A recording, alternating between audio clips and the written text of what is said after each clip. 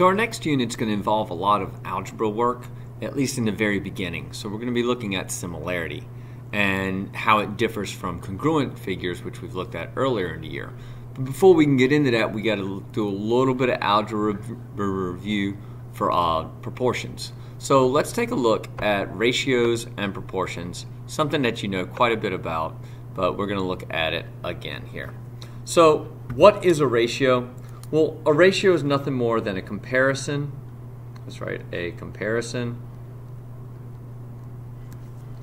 of two values.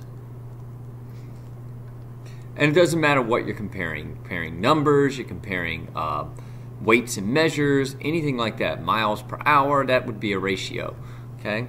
A proportion is slightly different. So ratios, we're talking about fractions. We could write it as A to B. We could write it as A over B. Those are all ratios. A proportion is two equal ratios. So you're looking at A to B equals C to D, or A over B equals C over D. And we've dealt with this quite a bit, especially in our last unit when we were talking about the geometric mean. That was a type of proportion. Okay? So how do we determine if ratios are equal or proportions are equal? Well, this is pretty easy, and we've done a lot of this. This is where we use our cross product. Or some people say cross multiply. Okay? If the cross product is equal, then the ratios are also equal. So how do we solve problems? Well, we use that cross product. If we don't know one of these pieces, but we want to assume they're equal, then we can work with that. So here's a proportion. I don't know what the x is, but I think, hey, these are going to be equal. So I use my cross product. 5 times x is 5x equals, don't lose the equal sign. I see a lot of people doing that. 6 times 15. I need to go to my calculator here for that. 6 times 15 is 90. And therefore, x equals 18. Very simple problem. So easy that I think you can do these couple problems too. So take a moment to try these two problems. Do one, we'll go over it, and then we'll do the other. Okay, try this first one. Okay, so your cross product, 3 times x, and then 6 times x minus 6. Remember to distribute here. 6x minus 36. That's where a step a lot of people forget. And now it's just a matter of moving things to each side. I'll move my 6x over, and I'll divide by a negative 3. So x is 12. Okay. Try the next one. Again, watch your multiplication. So this one's a little easier. My cross product, 2 times x. And the nice thing about 1 is when I multiply by 1, nothing really changes. So that's a pretty easy problem. That's 3x equals 21. So x is 7. All right. So once you can do that kind of problem, then we can solve bigger problems. Let's take a look at a few examples. Solve each of these using our cross products, okay? So go through, this is your step 1 of homework, solve these and tell me what you get. We'll come back and we'll look at our solutions, okay? Okay, so solving this, 5x equals 45, x is 9. Okay. Multiply here, 6x equals 80 minus 4x. So that's 10x equals 80. X therefore is 8. Over here, 6x minus 6 equals x squared plus x. I see an x squared, I got to do some factoring. So x squared minus 5x plus 6 equals 0. Don't lose your equals 0. Be careful in factoring this one. There's 2 different ways to factor a 6. I could use 6 and 1, or I could use 2 and 3. But since I want them both to be the same, I'm going to use 2 and 3. So we actually have 2 solutions here. X is 3 or x is 2. So my solution is 3 and 2. You don't have to write it like that, but we usually, if you have multiple solutions, we sometimes do our solution set with these curly brackets. If you didn't do that, that's no big deal. If you just said 3 and 2, I get it.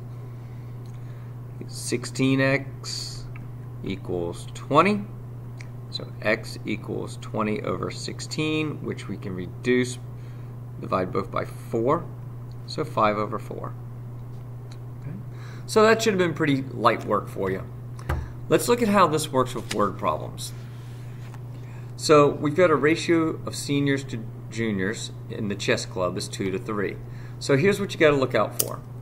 The first word, seniors, is 2, and in my next term, the juniors is 3.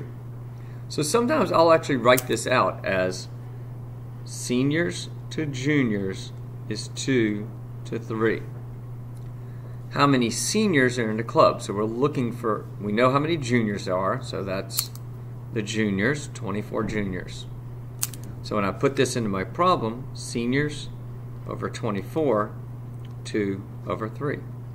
Once you've got that set up, it's pretty easy. So 3s equals 48.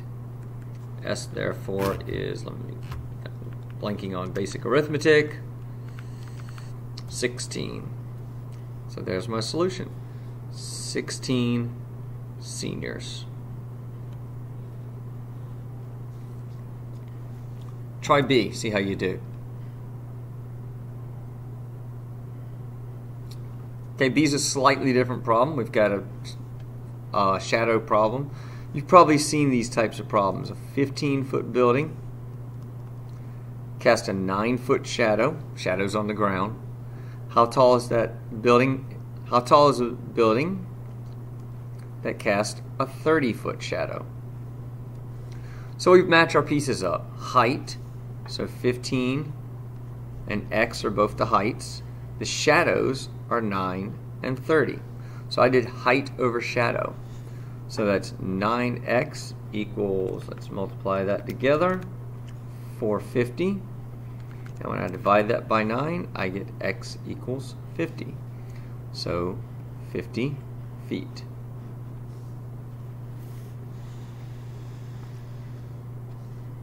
See what you do on the next one.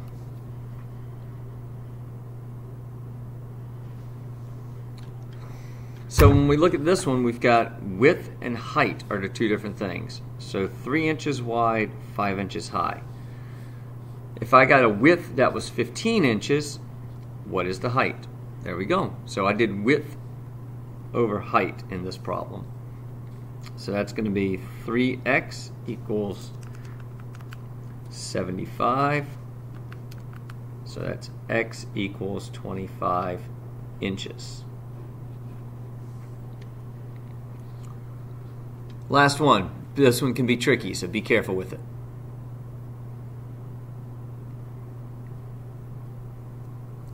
So we're talking about 2 burgers every week. So 2 burgers every 7 days. So burgers over days. 2 burgers in 7 days. How many burgers will he eat in 30 days? Okay. Be careful that you're not doing this by week. That could make a difference. So 7x equals 60. So x equals 60 over 7, which if I change that to a decimal gives me 8.57. So how many full burgers? Well, he eats 8, just over 8.5. So we haven't had 9 full burgers. So you don't round up. He eats 8 full burgers. So that one can be a little tricky. You got to be careful with that. Okay. So that's what we've got going on. Try some more problems here, and what I'll do is I'll put these answers up and we'll see how we do on this. Okay, so check these out. We'll do these and then check them out on the next page. Okay, good to go.